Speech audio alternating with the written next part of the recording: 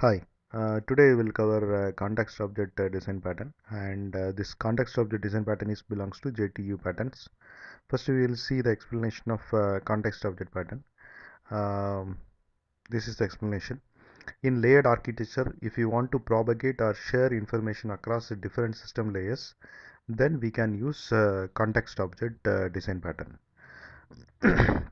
So usually what we will do is the J2 application will be splitted into multiple layers like application layer, presentation layer, business layer, data access layer.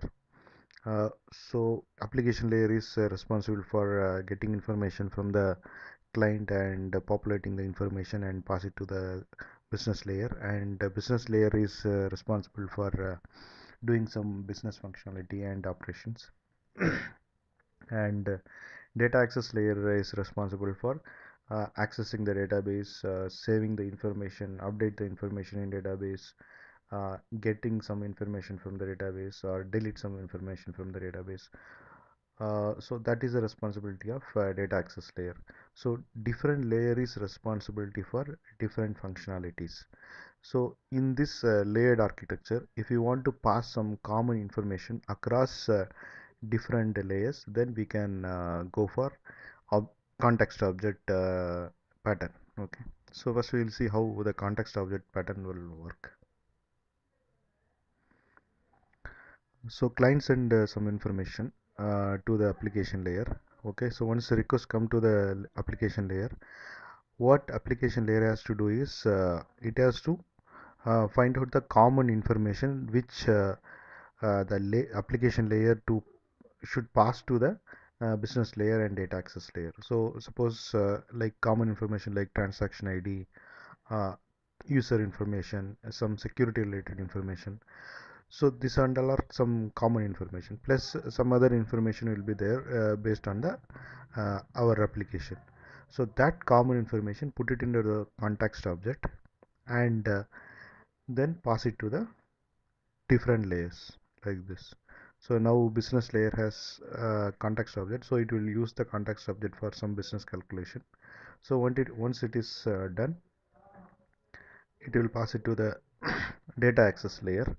Then data access layer will use context object values for some uh, database operations. So once it is done, the data access layer will pass the information to business layer, and then business layer will pass the information to application layer.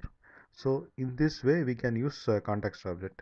It's like common information which you want to share to the multiple layers. Okay, so that common information, put it into the context object, pass it to the business layer, then business layer will use the context object, then pass it to the data access layer, then data access layer will use the context object.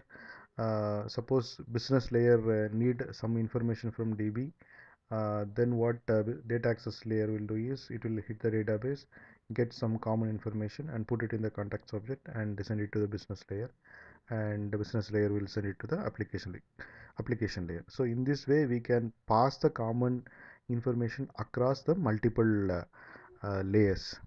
Okay, so that is the main use of context object design pattern. And if you see the second explanation, context object encapsulate web server HTTP specific information in more general and portable form. So once HTTP request comes, it will get all the information and it will convert to more general form which other layers can understand. Okay, so it will read the HTTP information and put it into the context object that other layers can understand. Then context object will be created for each and every request. Suppose 100 requests are coming to our application, then 100 context object will be created, because uh, each request carries different information. Okay, so one request will carry John information, another request carries Dave information. So we want to capture the values in different context object. So for each request, different context object will be created. And this is about context object design pattern. And thanks for watching. Bye.